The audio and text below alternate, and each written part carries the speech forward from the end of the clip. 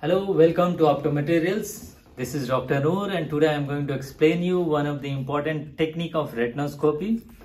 This technique is performed when you don't see or when dim glow is seen, especially in the conditions like a high refractive error, any kind of media opacity. So at your regular working distance, when you are not able to see the glow, you can use this technique and it is highly and very effective, especially in the conditions like a low vision. So let me tell you how this is performed. But first, the room illumination has to be dim. How we have learned in the previous few videos of the retinoscopy, the technique will remain the same. Only thing is, in this technique, you have to be closer to the patient's eye, as close as you can go. And this technique is known as the radical retinoscopy. Let me show you. So friends, at my regular working distance, the glow is very dull. I am not able to appreciate the glow. So what I will do, I will go closer to the patient's eye till the time I am able to see the glow. So at this point I am able to see or appreciate the glow.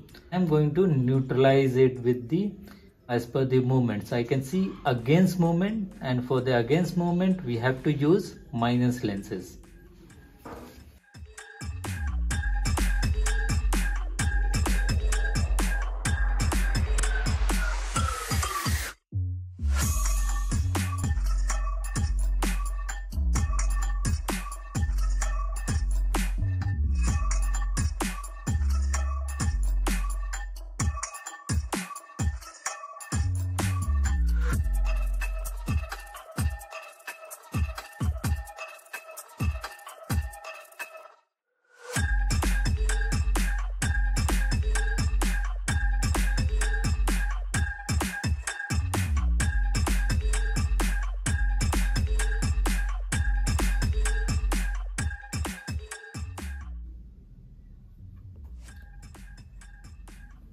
So friends, at this distance I was able to neutralize this glow, and the distance is 20 centimeter.